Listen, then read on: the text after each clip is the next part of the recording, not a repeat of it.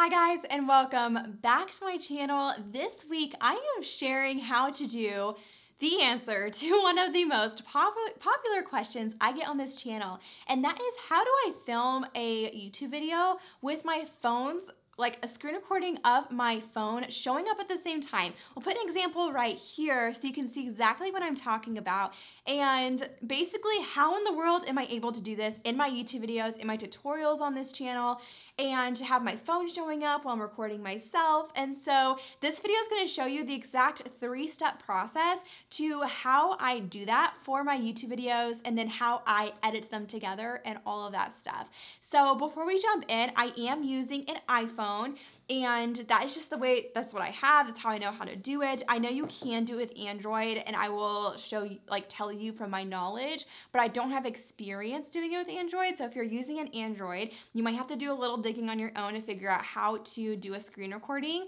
And I'm also using an Apple MacBook. The specific program that I'm actually using to edit my video together is Final Cut Pro, just because it has a lot more features that allow me to do that. You should be able to do very, very similar things within iMovie. Final Cut Pro is basically an upgraded version of iMovie.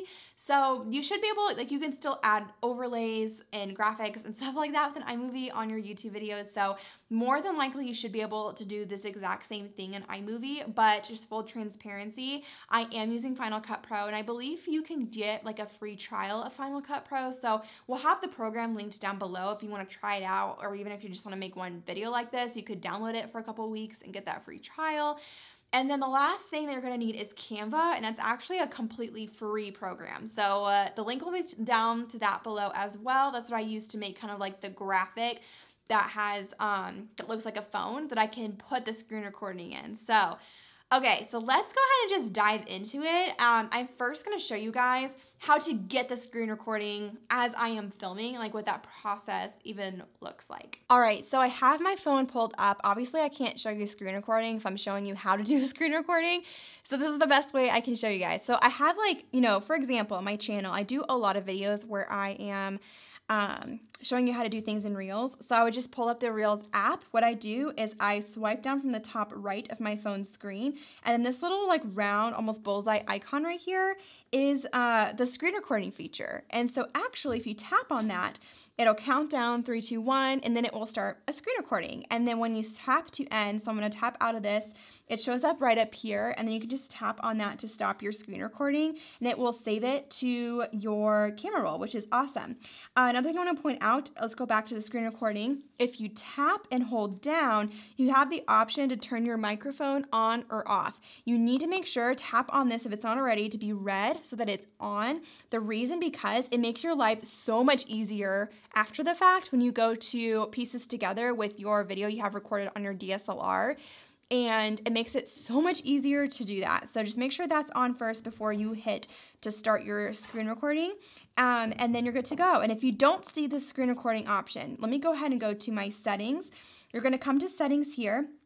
You're going to scroll down until you see Control Center. Tap on that, and if it's, you're going to scroll all the way down until you see Screen Recording. It will probably be down here. You're just going to tap like this, the plus icon right here, to add it to your Control Center so that it pops up when you swipe down right here.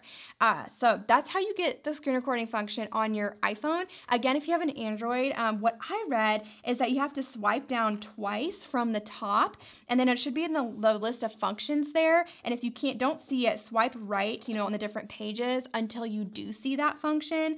And so that's just what I've read. You might have to research a little bit more and play around with your settings and make sure that it's like in there. But I know Android does have the function to screen record as well. And if there's, you know, the ability to do it with voice, that's the best option, because it's going to make your life so much easier, and you'll know why when we get to the editing part. So now basically what you do is when you tap to start your screen recording on here, and you have that mic on to make it easier on yourself later.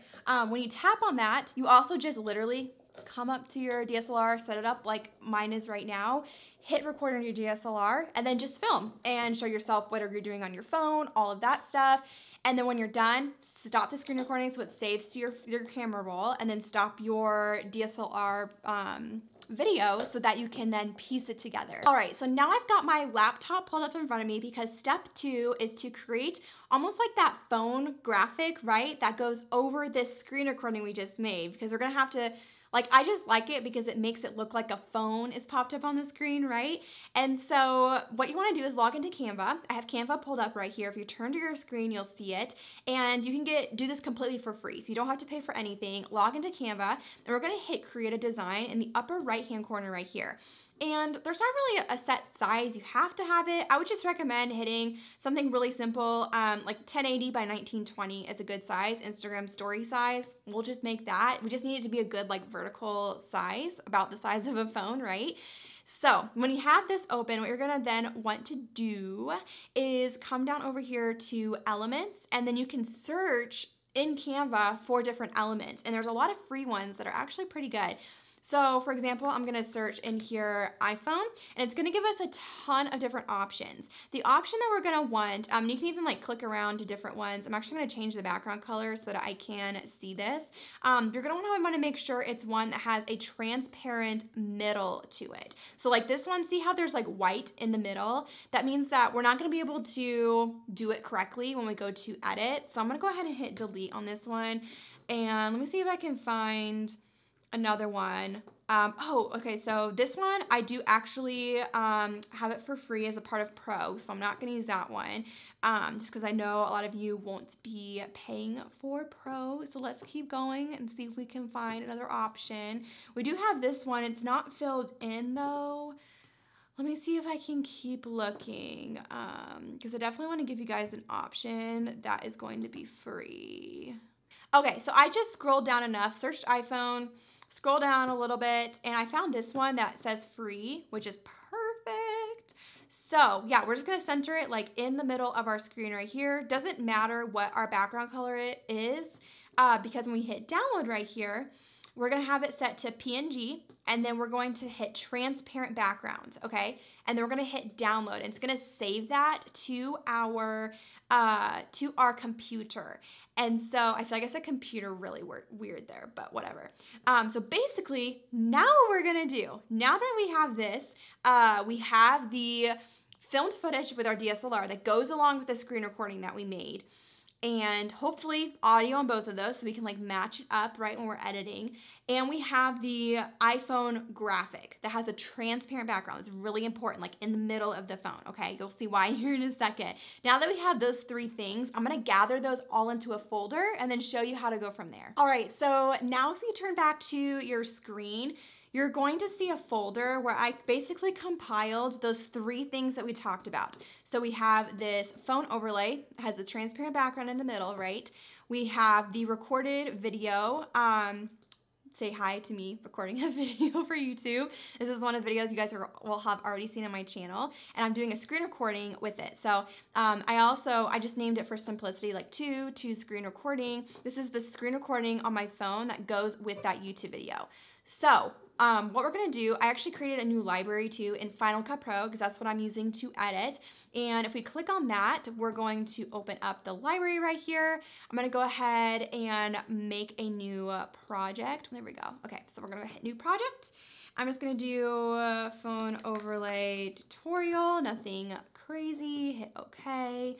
And then I go back to that folder. What I essentially do first is I will drag that DSLR recording first into the timeline, okay? And you'll see down here, see in this blue bar how there's almost like little hills. And those are basically showing you like when you are talking. And so what we're gonna do next is come up here. We're gonna drag the screen recording in right on top of it since it's probably about the same length. Again, you'll see it has like almost little hills, right? And so we wanna match up the hills together so that they're talking at the same time so that they match up. So let me go ahead. I'm just going to, because I don't really start talking until here. So I'm gonna go ahead, match it up over here. I'm gonna hit Command plus on my keyboard to just zoom in right here to get super granular and specific. And I'm gonna go ahead and play this and see how well the audio matches up. All right, so now I have my Instagram. It actually sounds pretty good. So I'm actually going to show you an example. Like this would be an example of it not being matched up very well. All right, so now I have my... So see how the audio is very off, right? So I'm going to go back to where it was because it actually was pretty good for a first attempt. And then what I do first is the audio that I actually want to be playing is from my DSLR because I have a fancy mic. This is just phone audio that's crappy. And so I'm basically going to go over here. I'm going to scroll over the hills until you can see where it says 0.0 dB. And I'm just going to click and then drag that all the way down so that there's no volume anymore on the screen recording. And when we play it now, it's just going to be the audio from the original DSLR video and not from the screen recording, which is perfect and what we want. So I'm going to zoom back out a little bit. I'm going to drag the DSLR video so it starts at the same time, which is like when I talk right here. And let's go ahead now. So now the next part, obviously, the screen recording is just in the middle of the video. We don't want that. We want it to be off to one side. So what you want to do is you want to click on the screen recording, come up here, make sure you have this first section here. I think it's like video, video inspector. And when you click on that, you want to come down to transform right here. And that's where you can go to scale and you can make it smaller, bigger, so make it as small or big as you want. You can use the X and the Y right here to reposition. So like I'll bring it over to the side over here is what I normally do for my videos. Before we go any further, I'm going to go ahead now add that phone overlay so I can get it like exactly where I want within that overlay. So let me go ahead and pull that. And what we're going to do is click on this. We're going to drag it over top of that screen recording. And then I'm going to go ahead and zoom out even more because we're going to drag this so it's as long as the screen recording goes. Okay, so it like goes over the entire video. Okay, so now we're going to have to move that overlay just like we moved the screen recording with that transform section. We're going to move the phone overlay with the transform section. So we're going to click on that. I'm going to go ahead and move this off to the side over here, get it about where I want it. I'm going to head and click back to the screen recording. So there's a yellow box around the screen recording, right? We're going to zoom, make it a little bit bigger so it fills in. This is why having it transparent is so important because you want it to fill in behind. And I think this needs to go down just a little bit. So something like that is what we want. So when we hit play, and I'll even come a lot further along here so I can show you like as I'm tapping things and stuff. But let me see if there's a good example that you can see exactly like what I am doing and what I am talking about. So let me come like right here. Audio says Evergirl, Lovergirl or something like that. And then right below it says, has a little arrow. Like so you can see like what was showing up like as I was holding my phone was what's showing on the screen recording, which is like just so awesome and super handy. So basically that's it. Another thing you can do, like say this first part of me talking about what I am going to do, I don't want the screen recording to start yet. What you'll do is simply drag the screen recording to whenever you want it to start. So say like I actually start talking about it, like maybe right here. We're gonna drag both of those because if you don't, the phone overlay is just gonna be up with nothing on there. So we're gonna drag that. And then once you've got the screen recording starting and ending, say like I wanted it to end like, let's see, like right here, because I like stopped talking about it. Once you do that, you can then drag and select all three clips so that all three of them have the yellow box over it. Right click and hit new compound clip, okay? So we're gonna go ahead and hit okay. And what this does is it almost combines them all together. So if you wanna edit out mistakes or like whole parts of the video, you don't have to like clip it out of each, like the overlay and the screen recording and the DSLR video. So for example, like I can already see right here, there's a gap in me talking where I might wanna trim that out. So I'm gonna hit R on my keyboard, select that part of the video, hit delete, and it's gonna delete that whole part, the overlay, the screen recording, and the DSLR video all at one time. Sounds trending. And it just makes your editing way faster. One thing I do wanna mention, if you come up, you can't see it on what I'm showing you guys right now, but if you come up and you hit clip right here, and then let's make sure, actually, I'm gonna select, so say like after this, I realize, oh, like I need to change something or move something around within any of those things. If you click on the clip, make sure it's selected, has the yellow box, come up to clip and then break apart clip items and it will break it apart again and undo that like compound clip that you had created. So from there, you're really just able to go throughout the rest of your editing process and do whatever you want to edit the YouTube video that you're working on. And that's essentially how it works, right? So I hope that was helpful. I get so many questions on how to do this and so many requests. So finally, we've got a video out there that shows you exactly how I am editing this type of video. And it's actually pretty simple, probably more simple than you thought. So again, the link to like Final Cut Pro, Canva, will be linked down in the description if you want to get any of those programs, if you don't have them, anything like that. If you have any other questions on creating video, on how to edit video, be sure to drop a comment down below, and I would love to know what other questions you have.